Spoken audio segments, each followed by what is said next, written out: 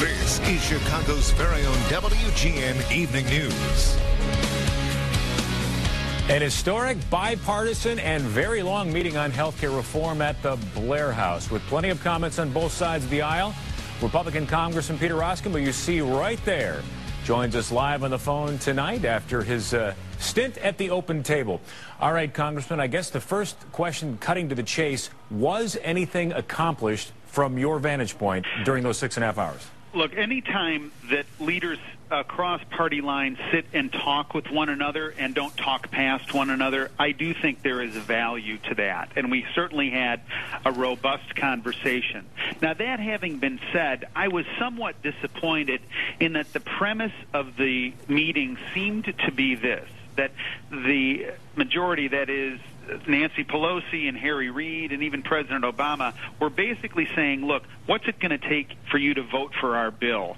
As opposed to going in and saying, let's renegotiate this whole thing. The American public has looked at this bill. It has been well explained to them, and they don't like it. They want us to concentrate on doing two things in Washington: creating jobs and lowering costs of health care. That should be our priority. So in answer to your question, yeah, I think it's valuable, but I think that it could have been more valuable if there was an agreement to start renegotiating from the very beginning. Congressman, in the minute I've got left, I heard David Axelrod say on CNN that when the Republicans said, hey, why don't we just start over, he used that, called it a buzzword for delay.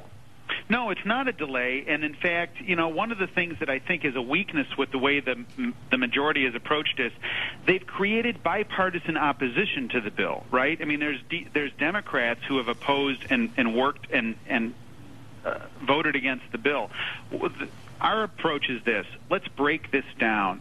If we agree that we ought to be able to purchase insurance across state lines, let's negotiate a bill that does that. If we agree that small businesses should be able to pool together to negotiate a better deal, let's do a bill that does that. I have a bill that the White House said would save $50 billion in Medicare. Let's just move that. It doesn't have to be an all-or-nothing approach. So it's not a delay tactic. In fact, it's an invitation to help the president meet his goal. In 10 seconds, will there be any sort of deal cut by, say, April 1st?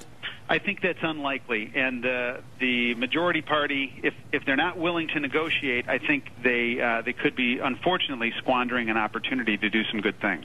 Congressman Peter Roskam, thanks for joining us. Delighted.